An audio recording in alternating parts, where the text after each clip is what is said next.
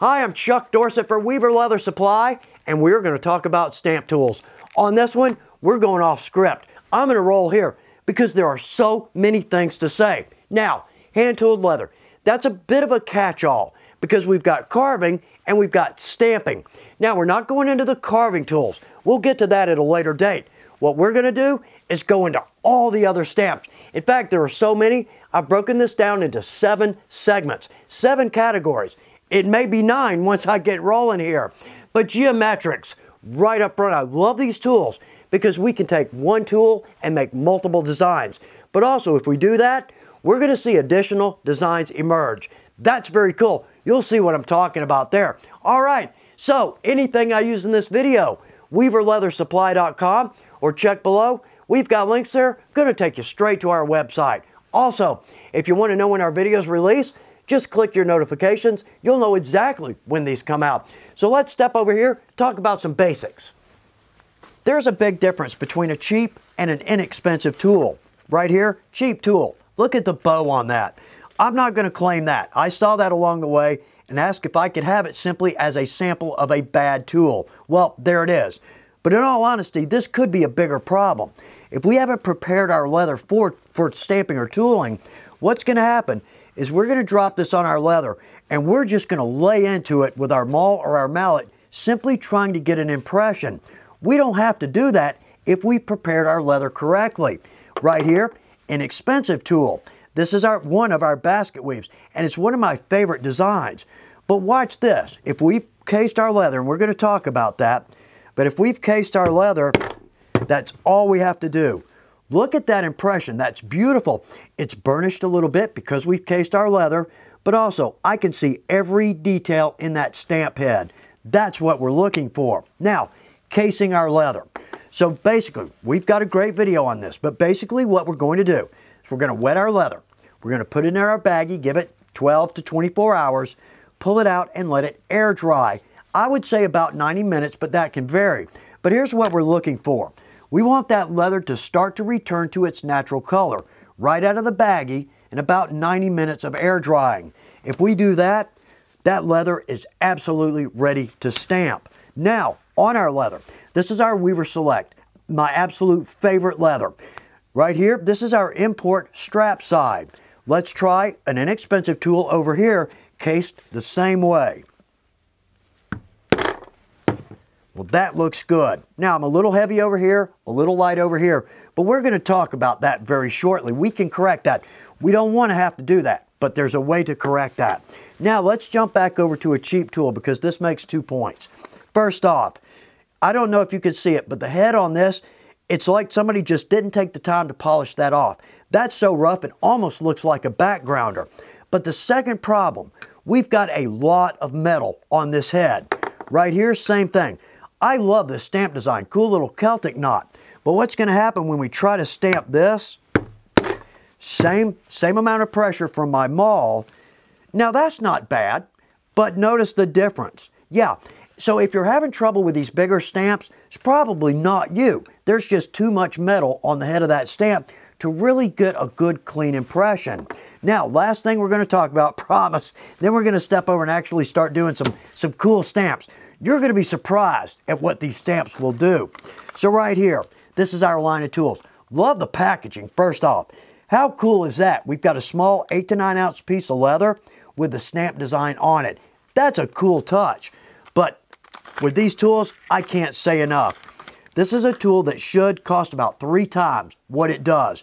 Beautiful brush finish. I can actually feel the weight of that tool. It feels like a quality tool. Good knurling. And some of these designs are fantastic. Yeah, again, you'll see, we're going to go all kinds of ways with these. So, we've got a good feel for some basic tips and tricks for stamping. Let's jump over to our punch table, actually do some stamping. There are 2 things we're looking for when we're stamping leather. First off, obviously, we want our stamps to line up. And we'll talk more about that in segment 2. But secondly, I want a very consistent impression with my stamp head. If we get close on both of those, what's going to happen is we're going to see some additional designs. We're going to start with one of my favorite tools. There it is. I love this because it gives us a very crisp impression. Now, when we're hitting our tool, the pros, No kidding. They can hit, move, hit, move, hit, move, and it's perfectly straight, consistent. That's not me. That's not me. The point I'm getting at there, if you're new to stamping, it's easiest, in my opinion, to make multiple small hits. In fact, I can actually work my tool around. But let's start right here. Yeah, there's that stamp. Love that design. Very crisp, very clean. But you notice too, because we cased our leather, that's actually burnished. All right. Now, back to my point. Say we're new to leather and we hit that, notice, off sides. Well, it's very light, very heavy. Well, this stamp literally is going to sit right back down. I can almost feel it click back down in there. Let's work that stamp over to the right.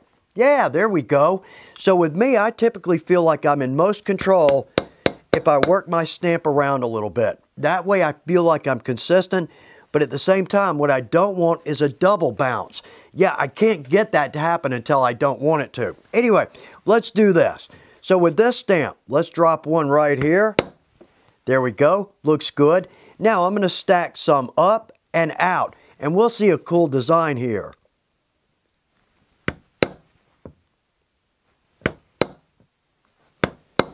There we go. Now, perfect, this is not, and we'll talk about that later. But notice, first off, love the stamp, good impression. But secondly, now notice we've got a 4-leafed flower in the middle of that. I know we kind of have to retrain our eyes, but also if we look a little further, we've got circular designs within this. So that's the point. If we can get these good, clean, consistent, and straight, we're going to see all kinds of things. So, 2 more of the geometrics, and these are great. Simply different designs. There we go. Let's stack a couple of those.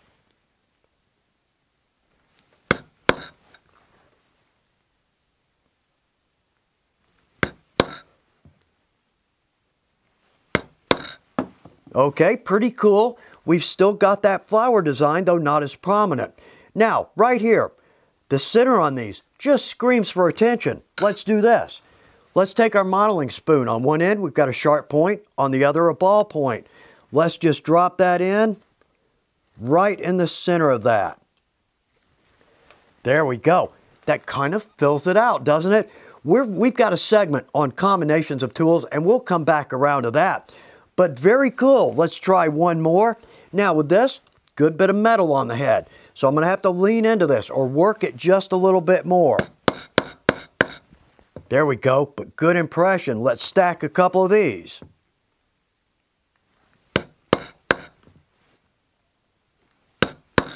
Very cool. The flower, a little more prominent here. And yet again, we've got these circles. They're actually accented by the design on the tool. Love the geometric tools. Okay, I'm going to reset here. Let's jump over to one of my absolute favorites. Now, I forgot to mention this. 2 of these stamps, we're going to look at these again here very shortly because we can add another element and these make a great design. We'll come back around to that here very shortly. But right here, I love this stamp. It's got a bit of a Celtic feel to it, Celtic knotwork. But again, we've got a lot of metal on the head, so I would feel best if I work this in. There we go. Well, still, looks pretty good. We've got a nice design there. So let's stack a couple of these.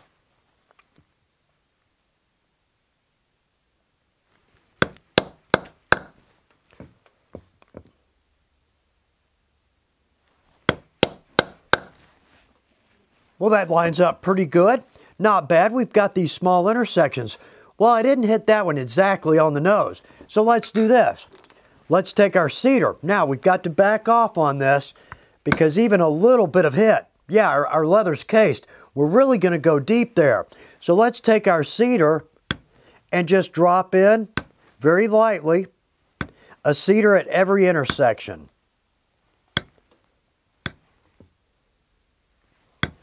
There we go. So even if we don't get these spot on, we can still cover that. And that actually looks pretty good, okay? Let's open this up a little bit.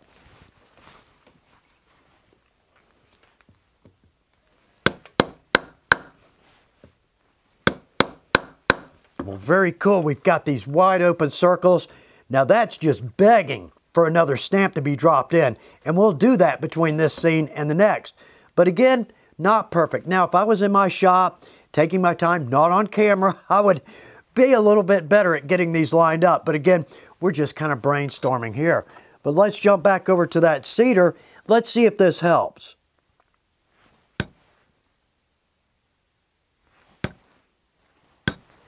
Actually, it does, and it adds a nice touch to our design. Very cool. Love this stamp. All right, so our next, now with this basically represents two types of stamp tools. With this stamp, there's not much we can do but the intended purpose. When we jump over to this one, there's about 7 or 8 different designs we can create with this. This one's a little tough to keep lined up, so we're going to do that one last.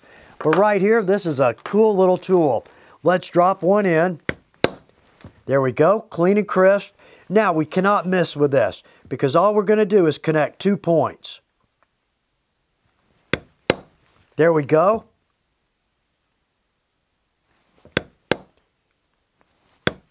And there we go. Very cool. Got this cool little design in our center. Great tool. But again, not much we could really do with this. We could always work, say, an edge design. But for the most part, that just makes a very cool design. Now, let's reset. We're going to jump over to one that is very cool, but a little bit more difficult. With this stamp, like I said, it's a little tough to keep this one perfectly lined up over a distance, but we're going to at least get a feel for the design. So let's start right here at the bottom. Good, clean stamp. Now again, I might come back in. My leather's starting to dry out a little too much. This is cased, but now I can drop that back in. There we go. See if we can get that a little bit more consistent. Now I'm going to take this, I'm going to drop that right on the top. And again.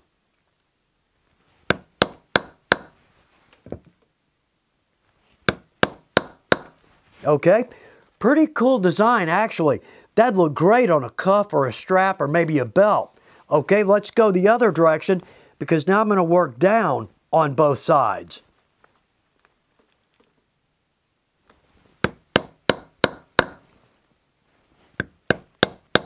Okay, not perfect, but a very cool design.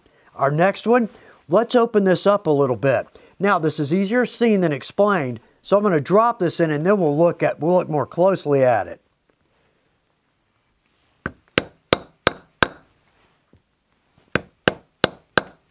Okay, we've got a cool little diamond. We're simply connecting 1/2 of the point. I'm going to add a few more to this. Let's see a little bit more of that. That's a cool pattern.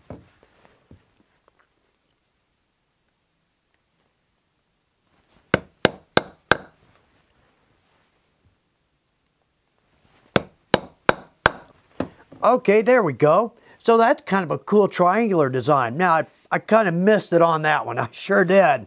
But nonetheless, if we take our time, that is a cool design. And in fact, again, let's jump over here.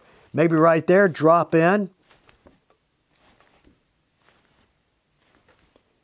Well, that kind of fills it out. Very cool. Okay, let's keep going with this one.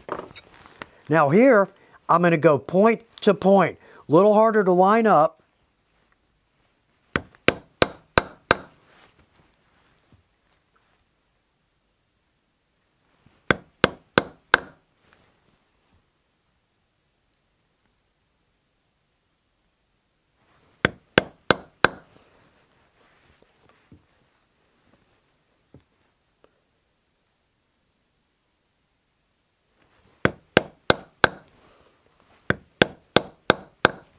Well, there we go. That's a cool little line. Again, we've got now kind of a rectangular diamond shape, maybe in the middle. That looks good. And we could always expand this out in all kinds of directions. Turning this tool, who knows what's going to come out. Okay, we keep going. Let's do at least one more.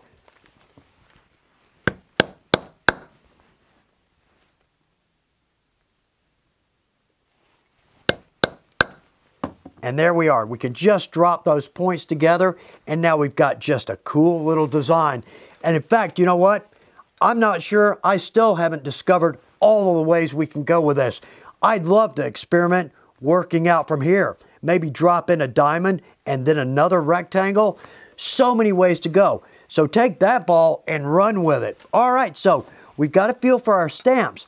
We're going to step over to our other table and we're going to step it up just a little bit. There are two reasons I wanted to put some of our geometric stamps right up front.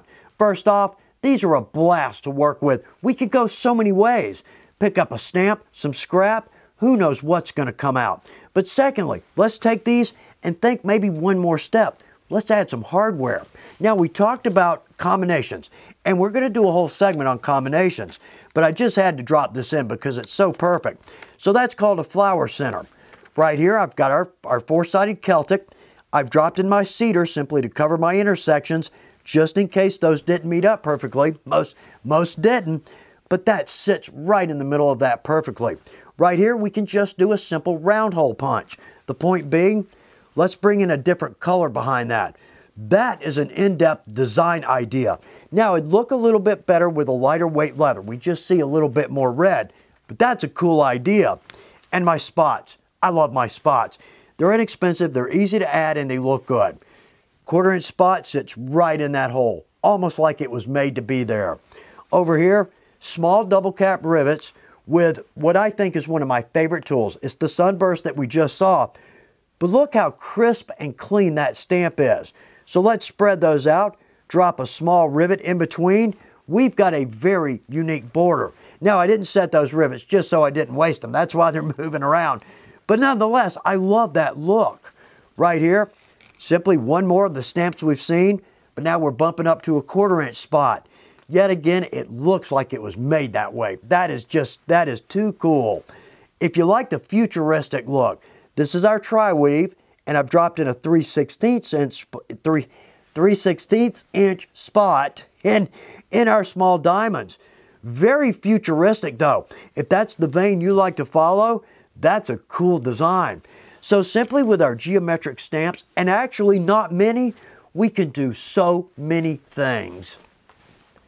And that's exactly right. Like so many steps in leathercraft, unlimited possibilities around every corner, and I think that's what I love most about our craft. Now, I mentioned two things we're looking for in a stamp. Consistency, absolutely, but also we want these to line up. We're going to come back around to that, but I think I'd like to add one more point to that. Let's have fun with it. That's the biggest point here. All right, so segment 2, we're going to talk about our woven stamps. These make great border stamps, but they can do so much more. I hope this is good information for you. Good luck with your projects, and good luck with your stamping.